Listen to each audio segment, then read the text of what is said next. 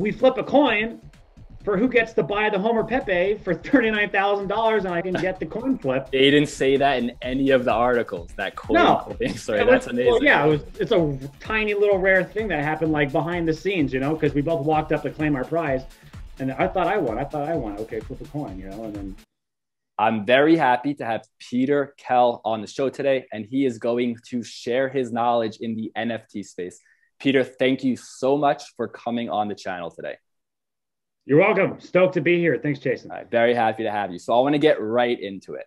You recently sold the Homer Pepe NFT for 205 Ethereum, worth about $320,000. And the most fascinating part to me is that you bought this in 2018, before NFTs were even really a thing. Even today, they're not really a thing. How did you get into the NFT space so early? What's your story? Yeah, definitely. All right. So I definitely like accidentally fell into this thing. I'm not going to tell you how I got into crypto, but I'll tell you how I kind of got into NFTs on accident. So 3 years ago, back in 2018, I was part of the wave up, and I built up a cool little portfolio in crypto. And one of my bags at the moment was this bag called Counterparty. And I had a lot of Counterparty, and I was like, I really want to go meet the developers and like, you know, kind of learn a little bit more about what's going on behind the scene. And I learned that they were going to be at this event called Rare AF, Rare as Fuck. And it was like this event out of New York, and it was like the world's first digital art auction. And as I was kind of coming up in crypto, I was lucky enough to like rub shoulders with some guys who were like, you know, had 7-8 figure portfolios, like massive crypto portfolios. And a lot of them were talking about Pepe Cash. And I was like, what the fuck is Pepe Cash? I don't know what this stuff is. I don't know what any of this stuff is. I would go to the website and I would like, I have no idea. This looks like a joke, but this guy's the real deal. So why is he talking about this?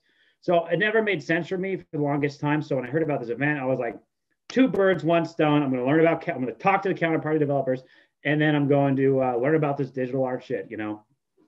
So I go there, I meet the counterparty developer. It turns out he like quit, and there's like nobody left on the team anymore. So I'm like, okay, counterparty is a bad investment. I need to get out of this bag. And then now I like pivoted my attention towards this digital art thing, you know, and they had all these speakers coming up on stage. Like the guy who did CryptoPunks was on stage talking about the punks, talking about this. And they were talking about this idea with digital art, and like, because I was just like everybody else, like, why the fuck is that a thing? You know, I just take a screenshot and I have it. Like, why is digital art a thing? And then they just kind of tell me like, dude, we figured out how to make like a thing behind the picture. So you have the picture, but there's like this thing, like a token behind it. So you can screenshot the picture all you want, but you're never going to get what's behind the picture. The picture just represents the token. And then it was like the light bulb moment. And I was like, oh, this is pretty sweet. You know, this kind of makes sense to me. I kind of want to dive into this. And there was like this aura in the air because they were doing this auction at the end of this event of like digital art. And it was the world's first auction. So there was this aura in the air that was like, you know what, if there's ever like a good time to get like a really cool piece of art, it's like at the world's first auction for this. Like they kind of made it seem like there's something was going to be sold that was kind of amazing. And I was kind of like, okay, let me do this. So I turned to, but I don't know anything about it. So I turned to Joe Looney. He's the guy, he was at this event. He invented Rare Pepe's or RarePepeWallet.com. And I was like, yo, how do I know which one's a good one? Right? Because you're auctioning all this stuff. How do I know what to buy, what to get? And he's like, dude, the more rare they are, the less there are, the more valuable it is. So look for like one-of-ones. So like if there's a one-of-one, that's kind of a big deal. And I was like, okay, one-of-one, that's easy. I like that.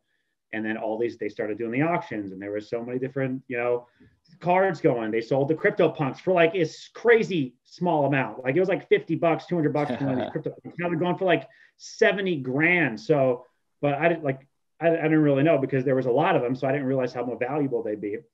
And then they get to this Homer Pepe, and I'm like, that's the one. It was the last one at the auction. They're like, we're doing one last one. It's the Homer Pepe. I just love The Simpsons, and the whole thing just vibed with me. And then I was like, let's do it. And I get in this crazy bidding war with this guy.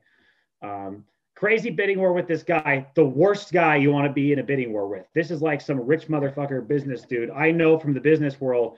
And I'm just like this regular dude who got lucky and like built a portfolio. And here's some big guy like bidding against me. But I got super lucky because every time we started getting over like $10,000 for the bid, the crowd started to get super loud and there was like noise everywhere. So by the time we got to like 39 grand, I thought that I had won it. And then he thought that he had won it. We both went on stage like, oh, we won it. but we're like, oh, like we don't know who won because no one could fucking hear anything because everyone's losing their mind that we just dropped 39 grand. Someone just like, this is a crazy amount of money for this card.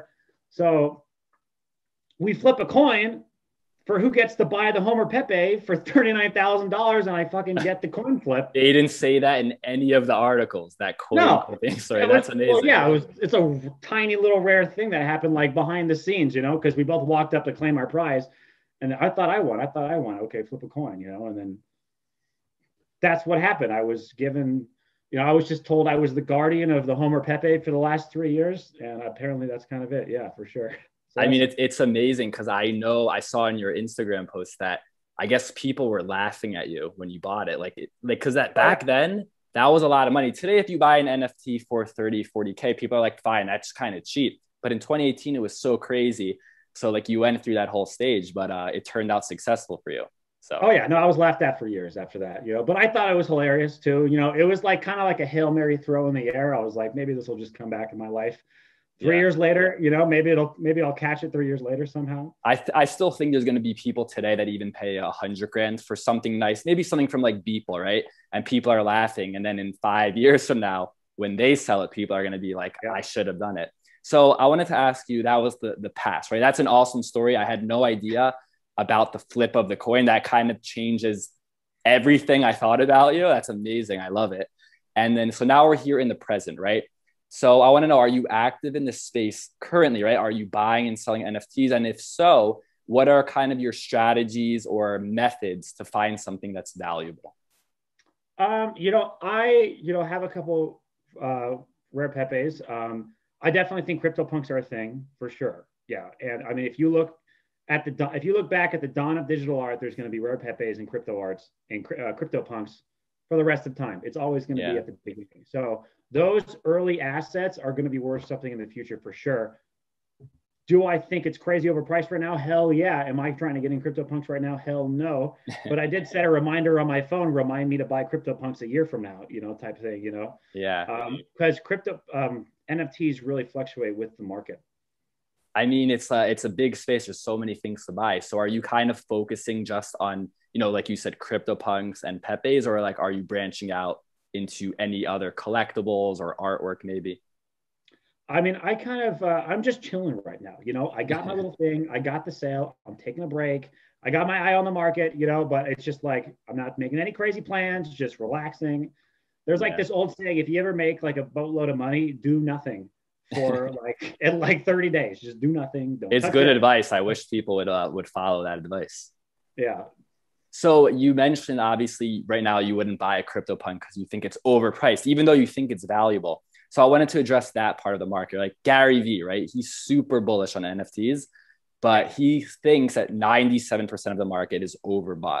So can you address this, I guess, bubble issue of the market? And also maybe in that you can touch upon the risks of NFTs and scams that hopefully people can avoid. Yeah. You know, I'm not like the NFT expert that all you guys think I am, for sure. I'm just a guy who bought this crazy thing at auction and it just turned out to work super well. I definitely understand the value of NFTs. I definitely think that there's no way that CryptoPunks, just for the example, blew up that hard, you know, is actually worth that much so quickly. So I think that's super dangerous. I do think that, you know, we're a ways out from there being a bubble popping. Like I think crypto at least has another maybe, you know, 14 months till a bubble pops. So I think we'll be in a bull market for a long time. So, I mean, from now until then, I think it's really good. If you guys want to do what I did, which is just, you know, you hold it, eventually there's going to be some guy. So I was the guy who bought at the top and then had nobody to sell this to for a long time, you know? So a lot of people are going to be like that, but 3 years later, it's going to come back for sure. Yeah. So I think that CryptoPunks would be worth more than 70 grand in the future for sure. And that's kind of it, you know. I mean, is your strategy to flip it tomorrow, like they're a pair of like shoes, like Nikes or something, or is your strategy to like hold it for 3 years? You know, I mean. So when I look at anything crypto or NFT, I'm pretty against like trading. I'm actually not a good trader. I'm a very bad trader. Everything I do is long term. So in long term, I don't really care if things are going down. So in the NFT space, right, I'm not an artist myself, right? So I'm pretty new to this. I'm just coming in from the crypto side. But I look at the things like the Beeples, right? And there's others out there. Those are the ones that even in a bear market, probably you won't be able to sell it, right? But like you said, when the market comes back, those will increase. But the things that are, I would say, not valuable, they're not going to come back. That's how I feel about the space. Yeah, So for sure.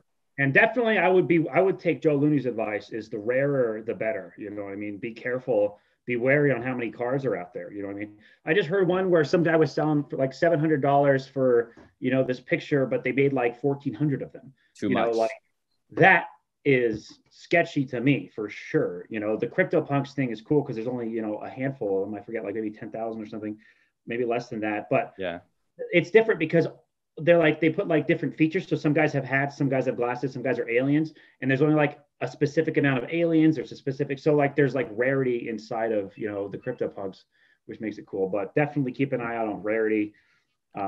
That's a huge thing for sure. Yeah, that's huge because like you go on these sites, NBA Top Shots, right? That's a very popular one. It's like a basketball NFT, but they have these ones that are like 1 of 1,000, so it's just not really worth it. So definitely it's like a scary, risky place. I wanted to ask you though, so this space kind of blew up, right? So there's NFT art, and even within NFT art, there's the, still art, 3D art. Now there's NFT music. There's in-game collectibles that have no use. And then ones that do have use, NFT domains, like everything is NFT now, right? So I know you're in the Pepe atmosphere, right? Is there any other parts of this market that you're kind of interested in and you wanted to dive a little deeper into? You know what? I'm just trying to stick with like what I think are the fundamentals. It's like what happened with Pokemon. You know what I mean? Like Charizard first edition is the one. Like a lot of stuff is worth barely anything until you get to the end, and then the last little piece is worth a shitload. You know what I mean? Kind of like the Pokemon space, for example. And I really think, there's definitely going to be an evolution with new digital artists becoming famous, with new people becoming famous like that. That is not my expertise. I am not able to predict that stuff. My thesis is the original stuff is always going to be the original stuff. Like it's like the treasure at Atlantis. Like there's always, in the earliest days, the first city was Atlantis. That shit's worth a lot. You know what I mean? So crypto is a new revolution, and it'll all come back forever till the end of time, the CryptoPunks. And it'll all come back to the rare Pepes if rare Pepe gets a huge bump out of what just happened. Yeah. Well, the thing about CryptoPunks to me, right? I'm pretty, I guess, new to the CryptoPunks, but with like Pepe, wasn't that like a thing before NFTs was even a thing? Like just that culture of Pepe. Yeah. I think you were in a movie, right? What's it about? I mean, it's about Pepe the Frog. It's about the story of Matt Fury, who invented Pepe the Frog, and how just the internet just turned this into like their fucking mascot or whatever, somehow. And they just turned this into a bunch of weird ways. And some people started using it for like negative stuff. But it was about the story of this frog that just went viral on the internet. The internet chose this frog to be their like Lord and Savior. You know what I mean? It was weird. So it's pretty cool. So I want to do some predictions, right? Hopefully this video is still up in 10 years from now on YouTube. Hopefully YouTube doesn't, like get rid of all the crypto channels. So people are going to come back to this channel. They're going to watch this interview with Peter Kell, and they're going to say, was he right? So 10 years from now, how do you see this space? And if you could include in that, how much do you think like the most expensive NFT will be sold for 10 years from now? Oh, I mean, next cycle, I think Homer Pepe could go for in the millions. But I think it could go as high as art is in the real world, for sure. I mean, art is a great thing, but there's some problems with it, right? Like it hangs on my fucking wall, and some little kid could throw a fucking dart at it and ruin it, right? So like, there's a problem. If I want to ship it, it's kind of a pain in the ass to like put it in a crate and ship it around. So digital art solves a lot of problems with like, it's cool, it's art, it's rare, but hey, I can fucking pass it around. I can liquidate it really fast. There's a lot of benefits there, kind of like gold in Bitcoin. Same thing with the art on your wall and that stuff. So I think just in that, the potential is just, it has the same potential as art. That's my opinion. Well, like you said, I even think it has better potential. I want to use trading cards, right? If you have a physical trading card, it's very hard to keep it in shape for 50 years. And then transferring it's a whole deal. The thing is, we have a ton of fake cards on the market that you may not even be able to tell the difference, right? So you're just taking a card and you're just making everything better with like, a digital trading card. I think it's way better. Wait, but I want to hear a price number, right? Because we have paintings, that have sold for 400 million, 500 million, right? 10 years, right? Let's say I like Beeple as the example. I think he's the guy, right? We'll give you a range here, but I won't hold you to it because people might come back here and they might be like, oh, Peter didn't know. So give a wide range. 10 years from now, how much will a Beeple sell for? What will be the highest price? Well, okay. Well, Beeple just did what, like 3-something million? I would say, I think there could be $100 million digital art. I think it could 10x. I think it could 100x the Beeple thing. So 300 million is the idea, but I just want to back it down to 100 million. Yeah, bro, that's like fucking a sick yacht and a sick mansion and a fucking jet right there, just in a fucking little car. All right, so it's a nice range, 100 million to 300 million in 10 years. I think people will come back here and they'll say, Peter Kell knew exactly what he was talking about. So NFT space is amazing. It's still very new to me. And also, as you mentioned, even like, I guess anyone could get involved. That's what I really liked what you said in the beginning. You're like, I'm just the guy and I got involved, right? Everyone's always thinking like you have to be some expert artist, musician, or photographer. But I mean, eventually you can get there if you just kind of start today. But obviously, take your time. And there's there's scams in this space too. People trying to impersonate others. So definitely exciting. So I wanna finish off with some fun questions, right?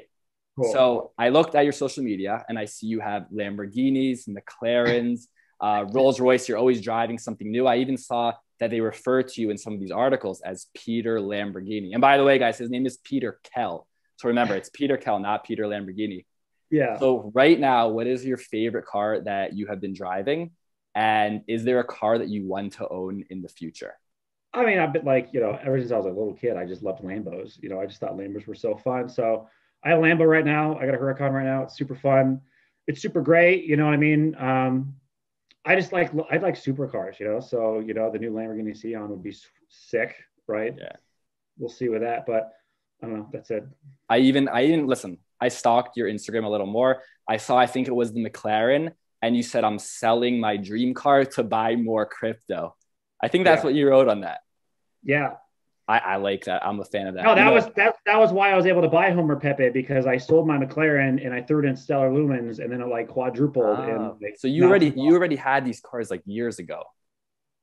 Yeah, I got my first dream car like 3 years ago, I would say. Yeah. It's amazing. It's in the crypto space. I'm sure right? Lamborghini is like the Bitcoin car, right? When Lambo. Yeah. But I think there's a shift now to like Tesla, because with the whole like Elon Musk and Tesla thing, it's becoming like the car. I haven't driven a car, or I haven't owned a car for 5 years because I've been living in like New York City and now I'm in Mexico. But when I get a car, I think I'm gonna go for the Tesla Cybertruck. What do you think about Teslas? I want a fucking Cybertruck. Yeah, I would love to get a Cybertruck. All right, we're gonna make it, guys. If I ever get a truck, I would get a Cybertruck for sure. Yeah. So everyone watching right now, we're officially getting rid of when Lambo. It's when Tesla. Tesla is the new car of everyone that's crypto. Okay, that's it, right?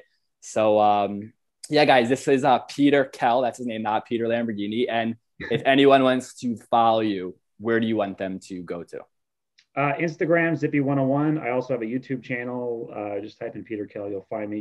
Just type in Peter Kell. Right. I'll leave links on the video so everyone can go there. And really, man, it was awesome having you on the show. I love the coin flip. It really changes everything for me. So thank you so much for being here. Yeah, cool. Thanks a lot, Jason. Great to have you. Good to be here. Awesome.